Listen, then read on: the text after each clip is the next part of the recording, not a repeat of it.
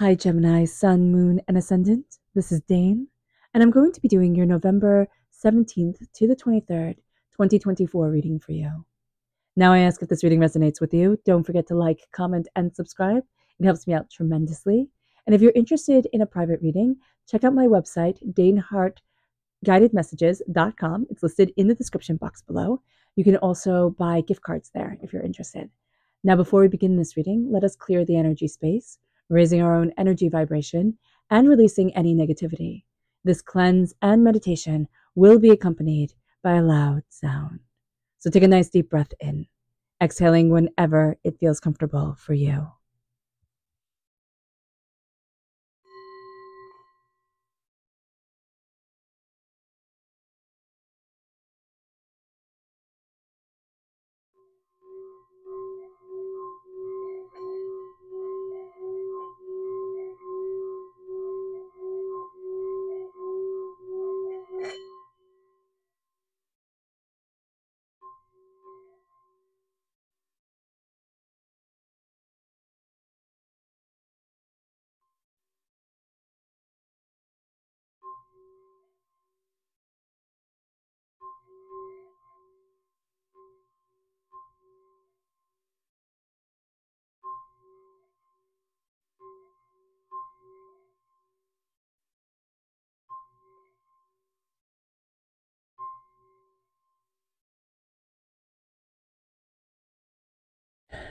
Releasing all negativity from the body like storm clouds, letting yourself feel calm, centered, and at peace as we enter into this safe and loving space.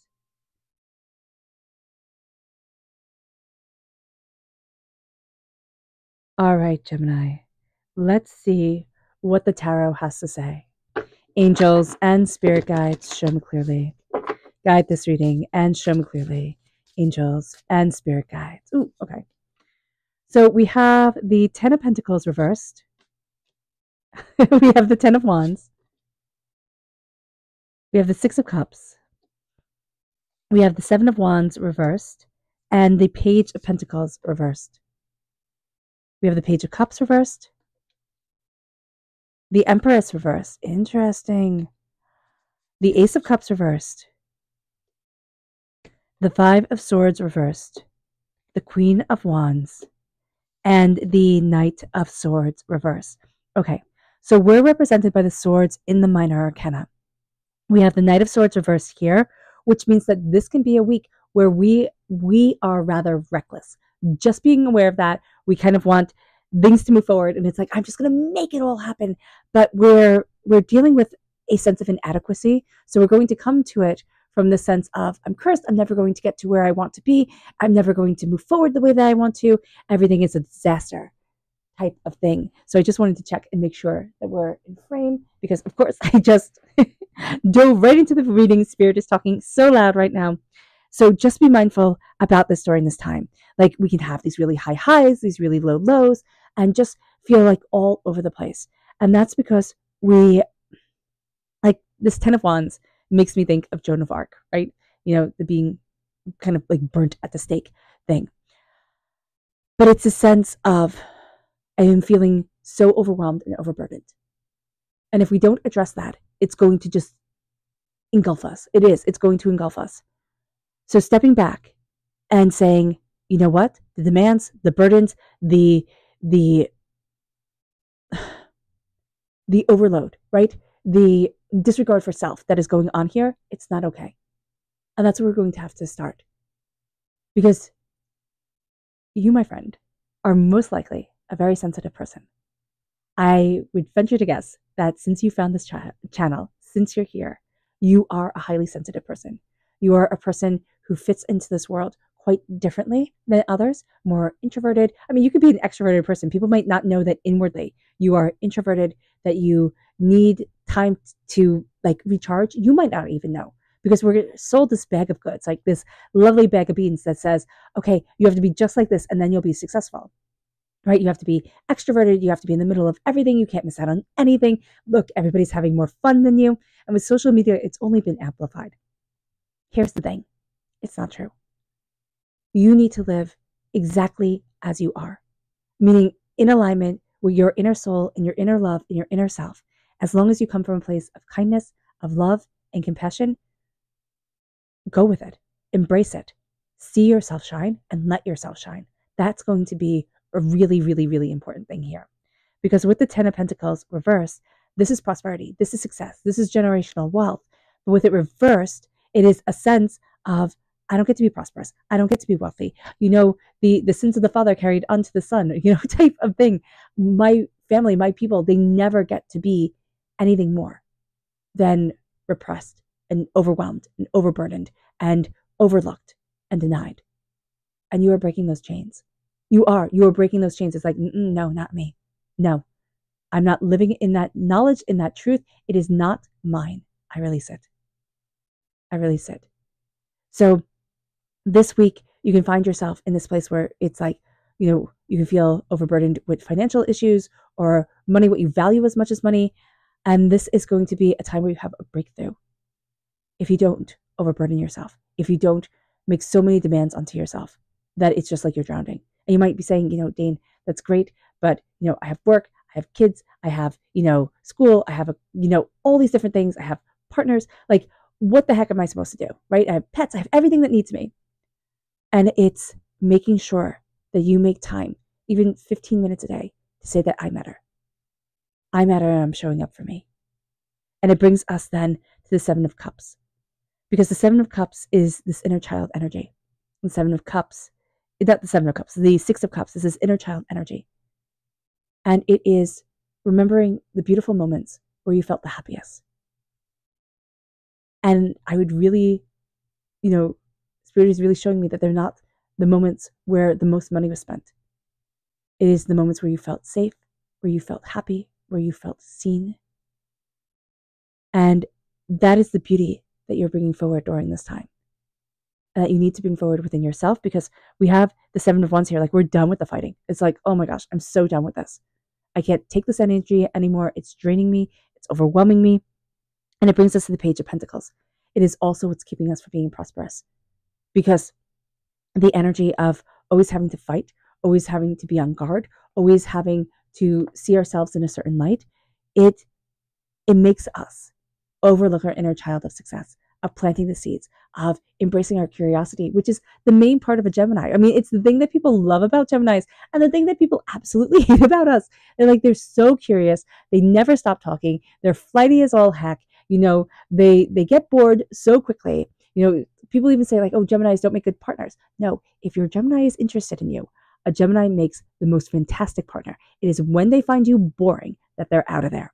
So just be mindful about that. Like, a Gemini is a textbook person with ADHD, right? So just being aware, even if you don't have ADHD, just, exaggerating. Here with the Page of Pentacles, planting your desires, planting your wishes, giving yourself time, not biting off more than you can chew, demanding so much of yourself. It moves us to the Page of Cups, because when you do that, you're not listening to your inner self of love and compassion and beauty. It's like it's stifling the heart, and your heart needs to create. So here also is the inner child of love, of fun, of of beauty. And with it reversed, it's like, oh no, we don't have time for this, but we need to make time for it. Excuse me, I'm going to cough. It moves us then to the Empress. The Empress reverse is an overbearing nature, right? It's an overbearing, I need to take care of. Now, we can feel like I need to take care of everything. I see this as like the overbearing mother, right? Trope that we have. But it's like, I need everything to be so perfect, that everything will be so safe, that everything will go well. And it comes from the place of deepest love. But we can be doing this to ourselves, right? I just want to take care of you so well, and it to be so perfect that I don't want you to get hurt, right? Our psyche can be doing this to us. So let's not start anything new. Let's not go after our dreams, because we tried that already. We got hurt. So now we're going to play it safe. This is stepping into creativity. This is stepping into, compassion and love, but bringing beauty forward. And it brings us then to the Ace of Cups. The Ace of Cups, we're taking the gift with the Page of Cups, but we're not realizing yet, because both of these are reversed. The Ace of Cups is healing, beautiful love. And I know it sounds silly to say we're not ready to take a gift of healing, beautiful love, but we're not quite ready yet. We're a bit overwhelmed. We can feel a bit all over the place. And we know that if we accept this gift, it's going to change our world. We know that if we accept this gift, that it can also bring up a lot of fears and a lot of tears that we're like, you know what? I really have enough on my plate right now. I don't need to deal with this.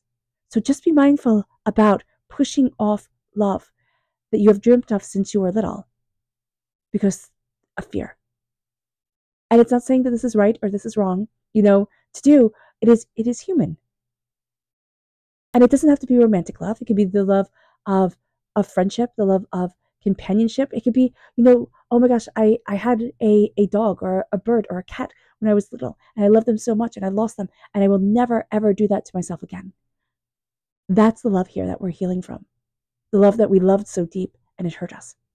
And it moves us then to the Five of Swords because we're thinking, I remember when that hurt real bad.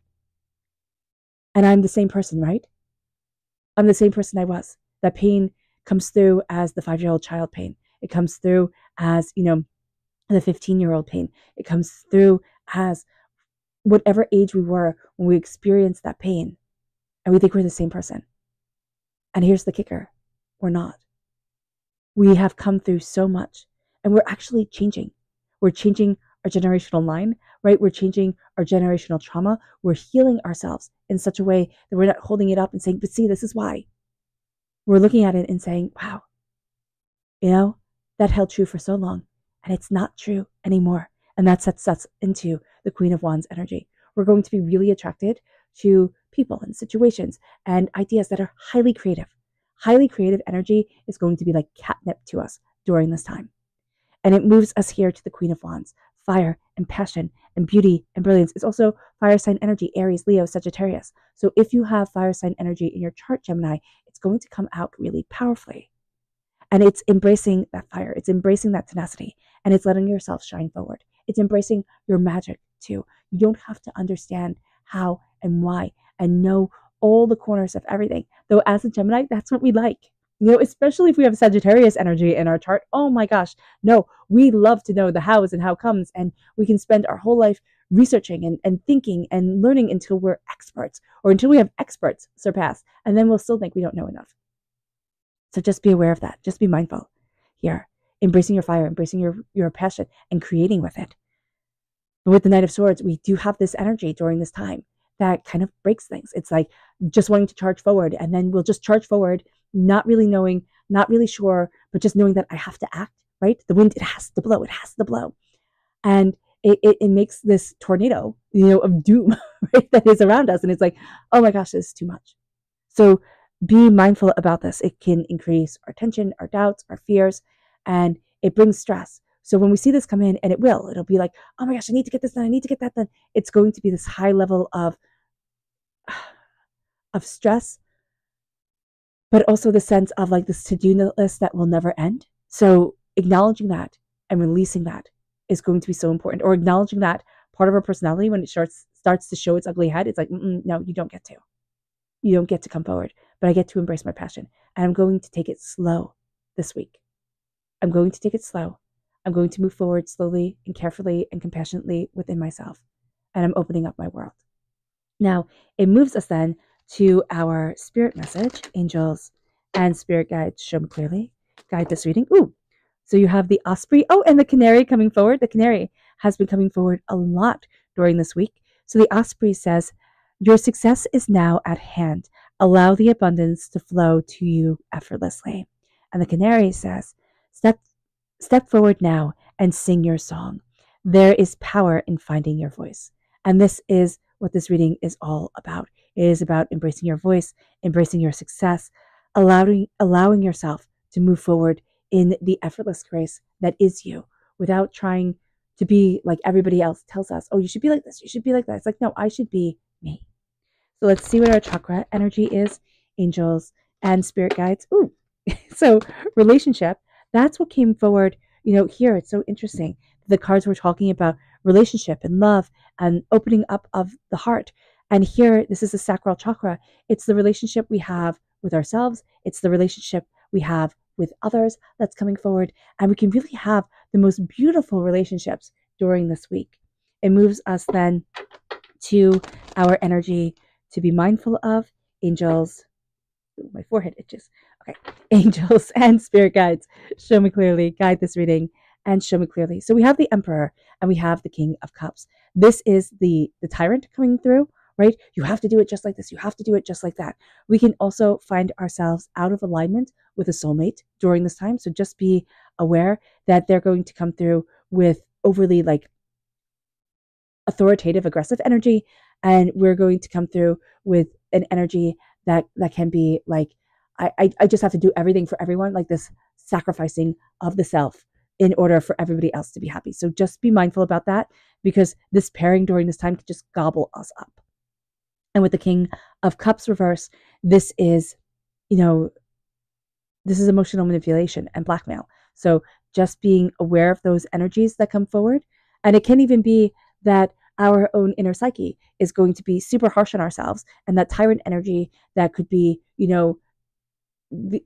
it's going to be a strong masculine figure, either in the now or in the past, that can come forward in our head and just be dominating our mental sphere, or an energy that comes forward very masculinely. So let's see what Spirit has to say through our subconscious. And this is the Raven reverse. And it says, the universe is calling you to notice important synchronicities. And this being reversed is saying, hey, listen, look at the synchronicities that are happening here. Look at the power that is leading you forward. But we can be so caught up in our own thoughts and our own, idea of how we should be moving forward that we miss these. So just be mindful about that. It moves us then to our chakra energy, which is the I am presence. This is one of my absolute favorite cards. It is reversed. So there's a blockage in the crown chakra. Tapping the top of the head is very good for energy flow, right? But it also is going to, release any blockages in the crown chakra, and letting yourself say, I am successful. I am powerful. I am enough. I am successful. I am powerful. I am enough. And listen to all the I am statements that want to counteract that. I am lazy. I am good for nothing. I am not doing what I'm supposed to be doing, type of thing. And that, you need to see that and say, no, those thoughts are being a tyrant in our own existence. And we need to look at them, understand that they're coming from a place of hurt inside of us. And then I want to say release them, yes, but acknowledge them and then not be owned by them. It's going to be super important. It moves us then to our energy to be mindful of. It's the 10 of Wands, just like we were mindful of in this reading, that we are carrying a tremendous burden during this time, and it can absolutely overwhelm us. It's like trying to do too much. It moves us then to our subconscious tarot message, and that is the 7 of Cups. And the 7 of Cups is remembering our dreams, connecting with our dreams, and seeing ourselves move forward in the power of our dreams. All right, Gemini, I hope this reading has resonated with you. I wish you nothing but light, love, peace, and happiness. May harmony always be with you. I am sending loving, healing energy to each and every one of you. So let's end this reading with a meditation, a clearing away of negative energy, a raising of our positive energy as we embrace the power, intensity, and beauty of this time and of ourselves. And please note that this meditation and healing will be accompanied by a loud sound. So take a nice deep breath in, exhaling whenever it feels comfortable for you.